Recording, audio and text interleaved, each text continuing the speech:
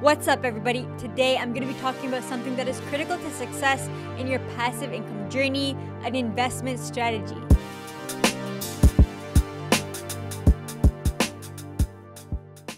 As with anything, having a game plan is important if you want to succeed in achieving your goals. Everyone is in a different position and on a different path in life, and your journey will depend on your income, risk tolerance, goals, and timeline. Although we all have unique situations, understanding the fundamentals of investment opportunities and having the tools to plan accordingly can unlock a solid path for you in achieving the passive income you need to give yourself the ultimate financial freedom you've dreamed of. Having an investment strategy is especially important in a bear market, but it's something you should have regardless of the condition of the markets and economy overall. This is part one of a series of videos that I'll be putting out on investment strategy. The series will cover risk and rewards, how I evaluate projects, how I plan my investments, how I track my investments, and more. In this video, I'll be explaining different levels of risk and reward and showing you what I think about balancing the two within my investment portfolio. I'll be focusing on crypto specifically, but these principles can be applied to any type of investment, and by the end of this video, you'll have a better understanding of the relationship between risk and reward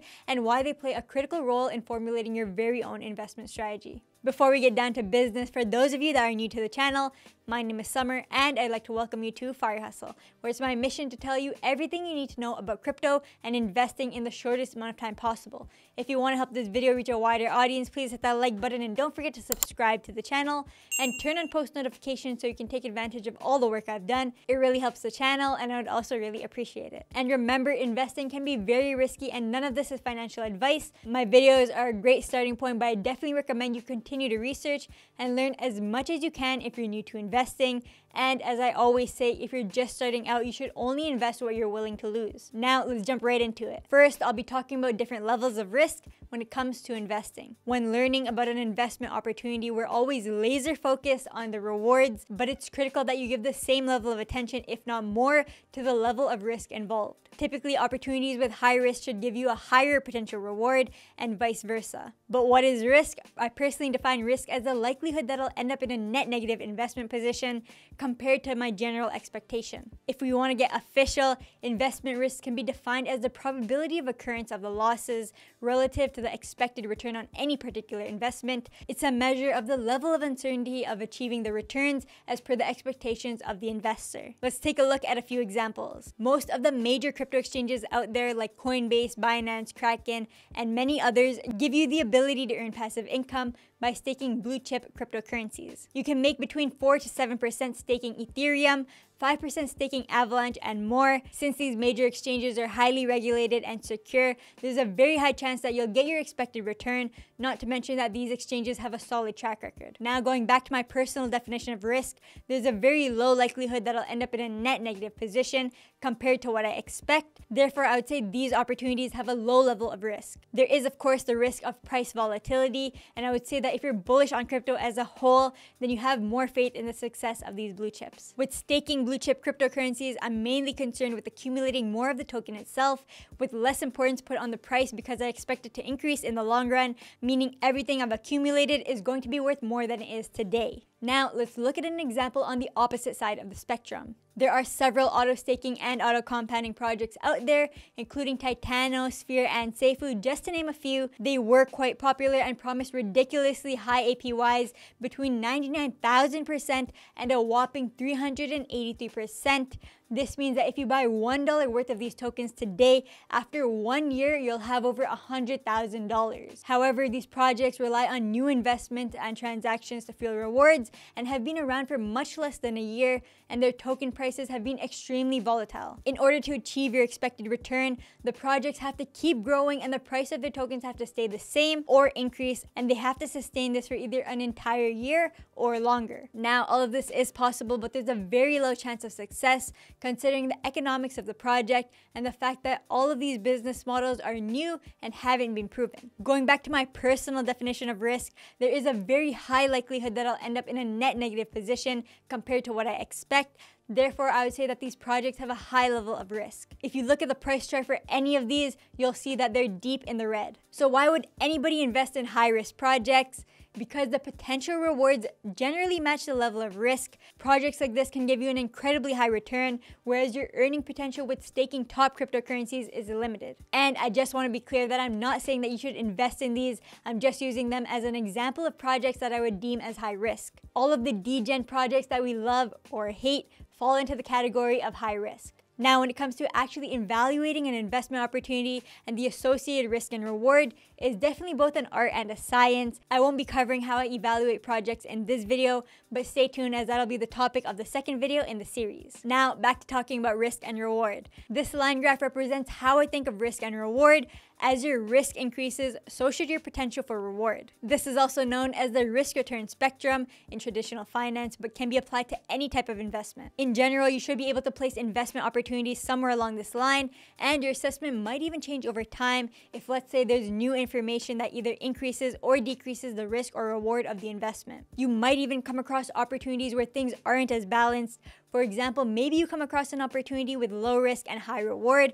You may decide to jump on it, but on the flip side, if you ever come across an opportunity with low reward but very high risk, you may choose to avoid it at all costs. There's no magic formula to determining the balance of the risk and reward for a project, but you can generally bucket things into high, medium, and low risk. Now, let's talk about how to incorporate this in your investment strategy. We always hear that having a diversified investment portfolio is the way to go, mainly meaning you should invest in different projects and asset classes, but it's also important that you diversify across the different levels of risk as well, and this should be based on your own personal risk tolerance. But what is risk tolerance? I personally define risk tolerance as how much risk I'm willing to take and how much risk I can afford to take. If you're having a hard time figuring out your own risk tolerance, you can ask yourself a few questions like, what's my timeline when it comes to investments? Am I planning on using my portfolio and returns for retirement or for something else, like purchasing a car or a home?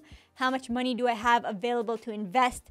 How much of it am I willing to lose? And do I plan to stay invested through a market decline like we're currently facing? The answer to these questions and more can help you understand your risk capacity. Your risk capacity is your ability to have something bad happen in your portfolio and your goals not be ruined because you'll still have time to recover, and also about willingness to take on market volatility and stay invested. You'll also be able to assess your attitude towards risk. Do you wake up every day ready to eat it for breakfast, lunch, and dinner and dessert? Or are you just running for the hills at the first sight of risk? Once you've taken some time to think about what your risk tolerance is, you can put some numbers to it so that you can start to formulate a more concrete and quantitative investment strategy. For example, someone that has a high tolerance for risk might go with a 20% low risk, 30% medium risk, and 50% high risk investment. On the other hand, someone that has a low tolerance for risk might go with 70% low risk, 20% medium risk, and 10% high risk investment. These percentages are completely flexible and should be customized to you. You'll also probably change over time as our risk tolerance changes as we go through different events or milestones in life. I also highly recommend holding a certain portion of your investment portfolio in cash so that you always have funds available for any good opportunities or plays that come up.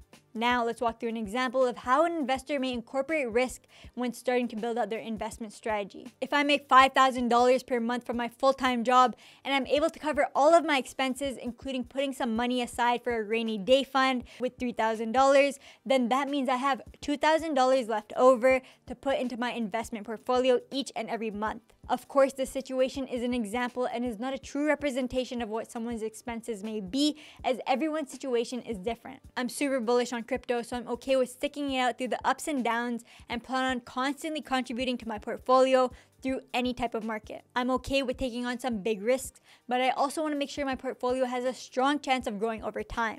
And I've decided that I want to put a small piece of my portfolio into extremely risky degen plays because one of them might just pay off and the gains from one solid play could outweigh the losses from the rest. Based on all of this, I consider myself to have a medium to high tolerance for risk. What this might look like if I put some rough numbers to it is that I like to split my investments as 30% low risk, 30% medium risk, 30% high risk, and 10% very high risk investments. If I'm allocating my $2,000 monthly investment and plan on holding 25% or $500 in cash or stablecoins, then the remaining $1,500 will be distributed as follows: $450 each to low, high, and medium risk investments, and $150 to super high risk degen plays. I'll then use these numbers as a guide when researching and evaluating different investment opportunities in the crypto space.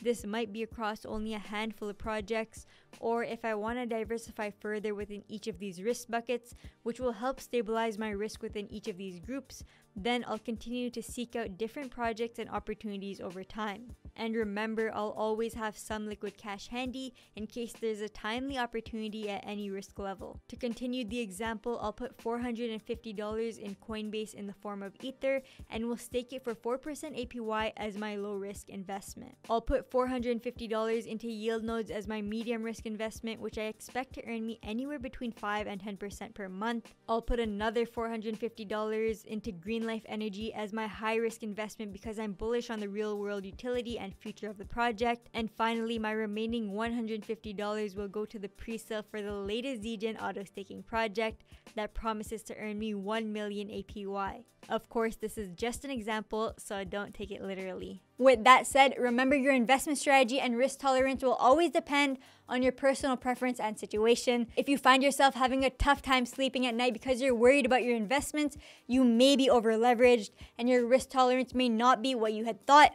In this case, definitely scale back. How I evaluate projects will be the next video in this series, so stay tuned and definitely check it out once it's released. And that's all, folks. If you like this video, please give it a thumbs up and subscribe to the channel.